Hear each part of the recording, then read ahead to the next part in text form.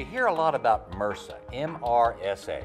That's Methicillin-resistant Staphylococcus aureus. Staphylococcus aureus is the staph germ, and if it's resistant to methicillin, that means it's a really powerful bacteria that over the years has developed resistance to many of the antibiotics that we used to use.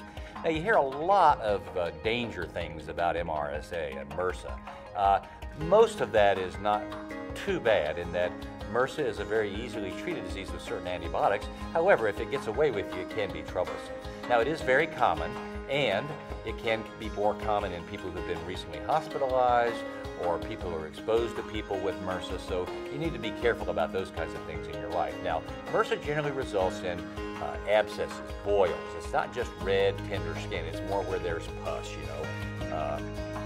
pockets of pus that may need to be drained. Now, when you go to your doctor, there are basically 3 antibiotics that we use for this, and oftentimes you'll need that area drained and lanced and packed.